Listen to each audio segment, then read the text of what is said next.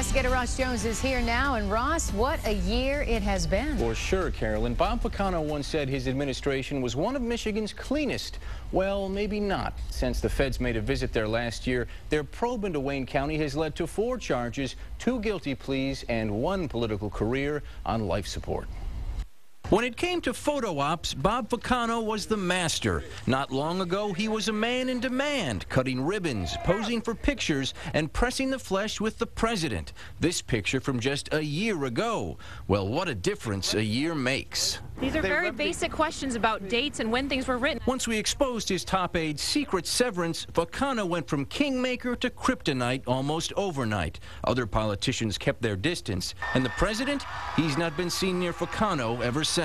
I accept responsibility for the payment that Miss Mullen received. Ficano pled for forgiveness. It never came. Mullen fired from the airport. His deputy CEO gone too. And then we uncovered even more severance deals. CFO Carla Sledge netted $76,000 without even having to leave her job. Deputy Azam Elder was set to get one too, his for $350 grand. That all got our attention, but it also got someone else's. The FBI came here to the Guardian building a short time ago to serve subpoenas on Robert Ficano's administration. The feds raided Wayne County last October in wake of our reports, and in subpoenas they laid out their targets. Elder, Mullen, and County IT Chief Tahir Kazmi. Months later, Kazmi would be indicted for shaking down a county contractor for $80 grand in cash, trips to Turkey and Orlando, and more. Do you want to apologize to the taxpayers, to the administration? Kazmi would later plead guilty to taking bribes. He'll spend up to 5 years in federal prison.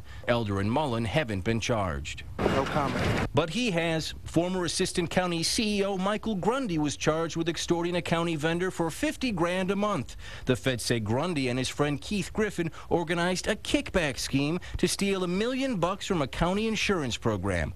Griffin was quick to take a plea deal that'll put him in prison for almost 4 years. Grundy says he's innocent. I wouldn't do what they say.